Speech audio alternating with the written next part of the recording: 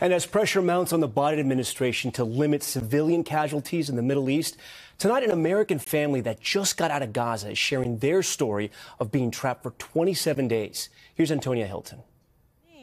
For Aboud, Wafa, and one-year-old Yusuf, this is their very first time outside, playing in the grass, trying out the swing at home in Massachusetts in over a month.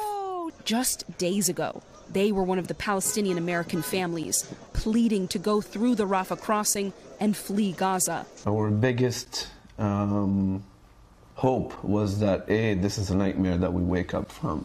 They were visiting family in northern Gaza when they awoke on October 7th to the unmistakable sounds of war. Airstrikes intensify at night.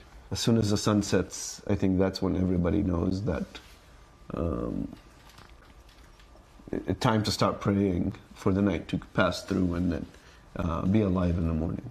How does that affect you as a parent when your number one hope in the world is to keep your child safe? Wondering if you're going to be able to do that. To be honest, when we were there, it was one question. I used to pray like every moment for God, please not take one of us, three of us. Yeah, it made us feel helpless, I think. Yusuf could end up being on the news like the many other innocent children that have died. And that was heartbreaking for us. Wafa and a cat named Milka would entertain Yusuf as Aboud waited in hours-long lines for food and often dirty water. By the time you get to the line, you don't even want to eat bread anymore. The amount of dehumiliation that you've seen standing in lines for something as basic as bread, it eats away at you. After being turned away repeatedly at the Egyptian border, on November 2nd, finally, they received permission to cross.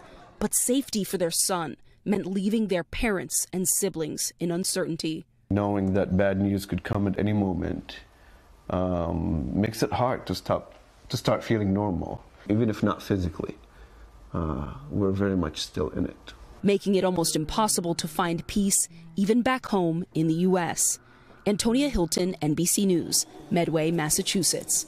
Thanks for watching. Stay updated about breaking news and top stories on the NBC News app or follow us on social media.